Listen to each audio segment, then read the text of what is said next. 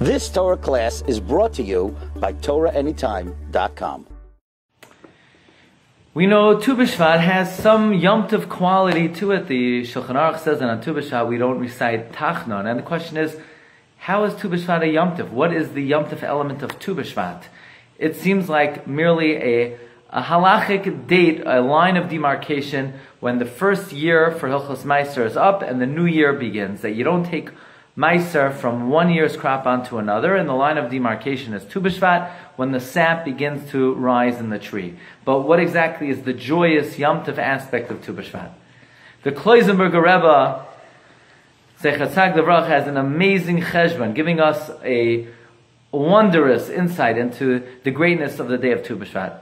We know there is machloikes Tanoam as to when the world was created. Rabbi Lezer is of the opinion the world was created in Tishrei, and Rabbi Yeshua is of the opinion the world was created in Nisan. Likewise, says Gemara Rosh Hashanah Daf Yud Aleph, they argue as to when the redemption will occur. Rabbi Lezer holds, Be Tishrei Nivra Ha'olam, Uve Tishrei Asidin Ligal.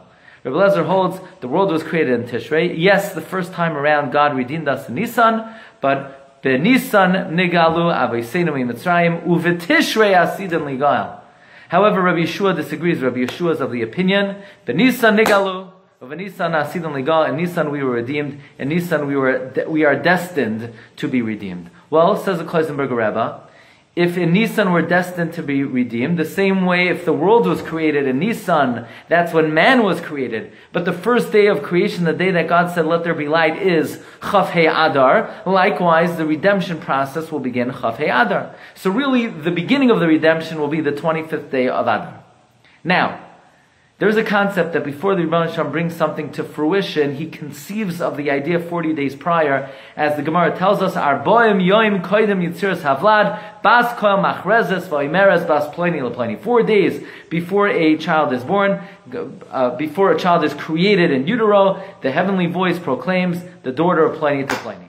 So if the beginning of the Geula process is on the 25th day of Adar, when does God conceive of the idea of redemption? 40 days earlier, Tu B'Shvat.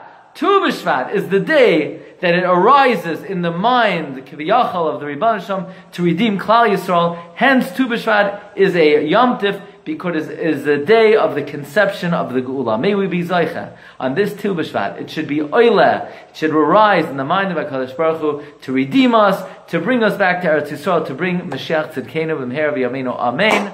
Afreilachen Lichtagen Tu B'Shvat. You've just experienced another Torah class brought to you by TorahAnytime.com.